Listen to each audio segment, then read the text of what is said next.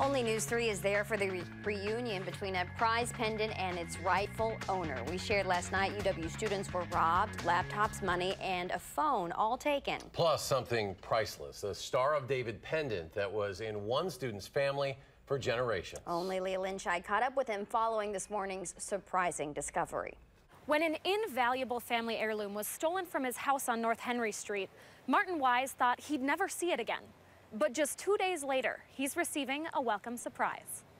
I was sad, I felt violated, like sick to my stomach, just like emotionally drained. 20-year-old Martin Weiss was at a loss after losing a Holocaust heirloom, generations old, stolen from his bedroom just a few days ago. This necklace has been passed down throughout our family's history. Like, I am entrusting this to you. Like, you need to do everything in your power to hold on to it.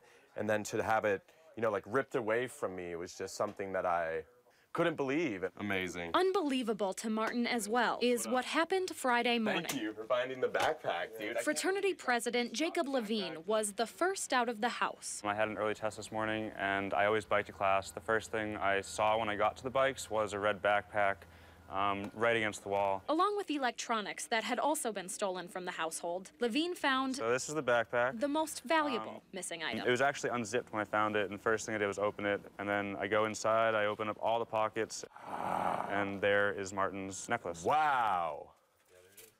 Unreal. Reunited with his star for the first time. Unreal. Weiss is still in disbelief. I'm still still trying to fathom that I have it back in my possession. It's great. It's amazing. And after 2 days, without feeling the weight of the star around his neck, you can bet he won't be taking it off. It's gonna go right here. Anytime soon. It's gonna stay that way for quite some time. Madison police are still investigating this case as a burglary and are reviewing last night's security tapes.